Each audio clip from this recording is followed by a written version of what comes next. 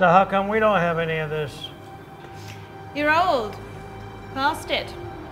Dinosaurs. Excuse me.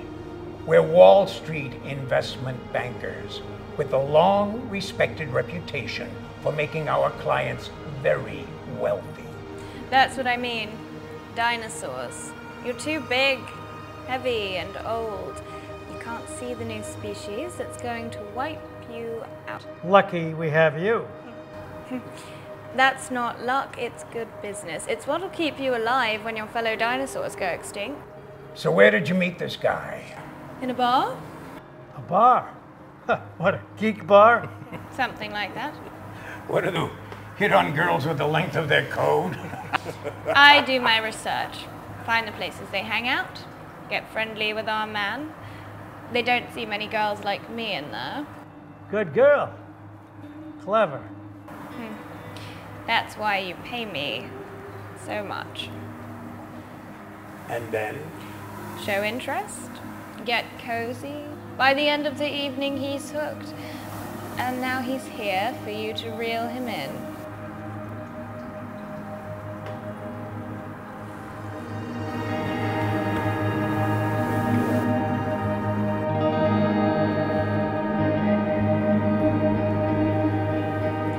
Come in, Nat. Mr. Diamond, meet Mr. Scanlon. Good evening, Mr. Scanlon. Lloyd Diamond.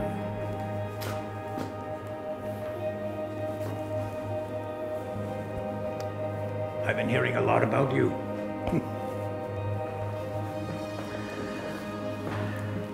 Sit down.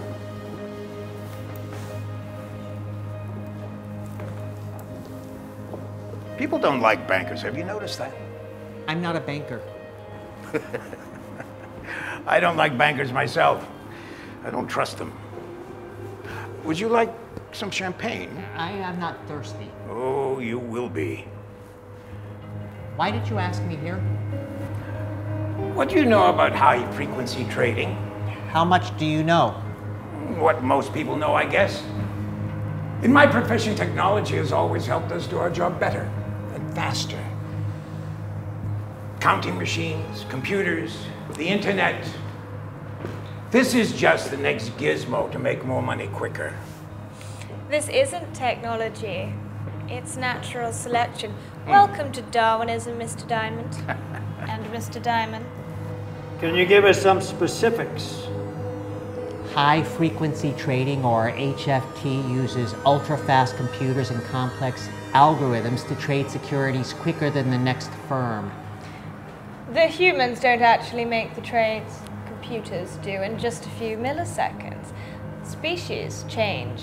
Sure, we know all about super-fast computers. What's so special about this guy? You'll see when you calm down. Drop the attitude, lady. You work for us, remember? If you say so. All I know about him is what I heard at this seminar up at Harvard. Quote, multinationals have become the governments of their respective countries. The actual elected governments are their clients, their core business. Diamond and Diamond, with their billion-dollar corporation, have almost complete control of our economic and political lives. Diamond and Diamond is not a corporation. It's a fucking civilization. Is that what you call something that wants to control the world market? A civilization?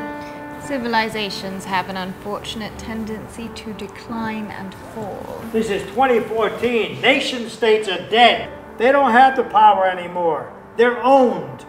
In 10 years, the multinationals will own 90% of the world. That's what I said.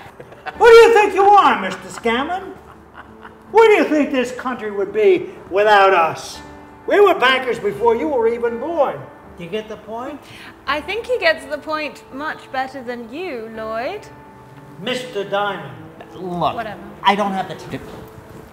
You like money, Mr. Scanlon? Sure. So do we. So tell us, How can we soak billions of dollars out of Wall Street? The girl says you have some special expertise.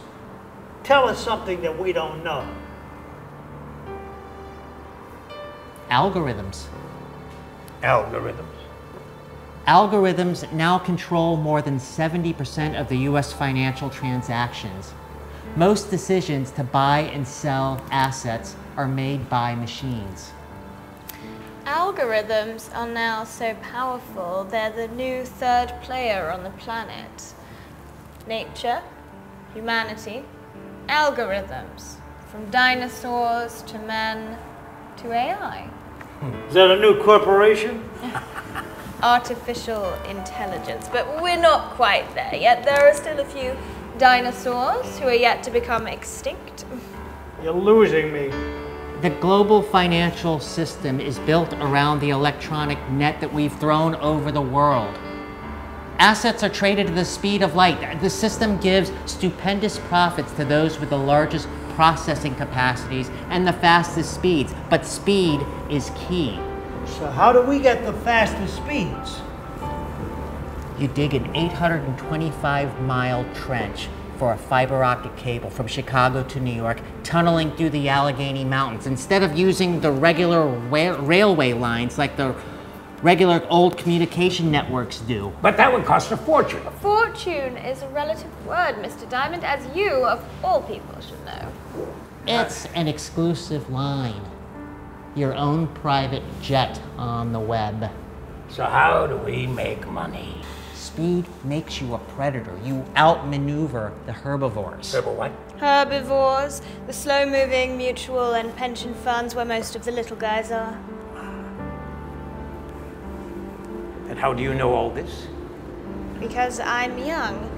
My synapses still work. Oh, and I hang out at geek bars. So before the herbivore sees a change in market position, the predator makes trades milliseconds faster, leaving the herbivore with much less than they would have made. Now this is done hundreds of thousands of times, in small slices. Okay, I'm getting it. Each slice pocketed by the predator is a penny or less.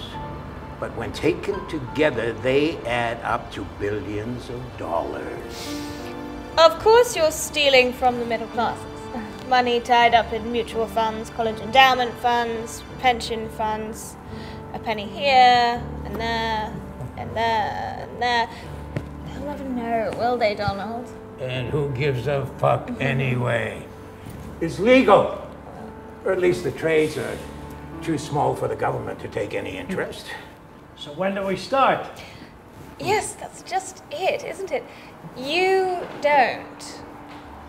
We do. There's very few people that know how to do this stuff. I'm one of them. Where do you get the money to build your tunnel? From you.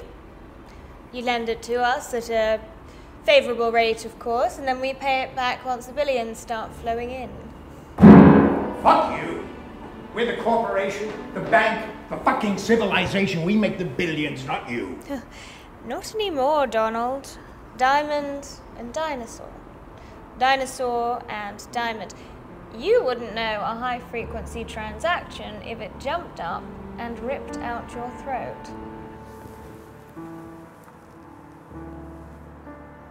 The future's with the algo tweakers, the frequency freaks, the web predators, hidden in the dark matter of our virtual worlds, unknown and unimpeachable. Our brains melding oh so slowly with the artificial brains we create. Deal?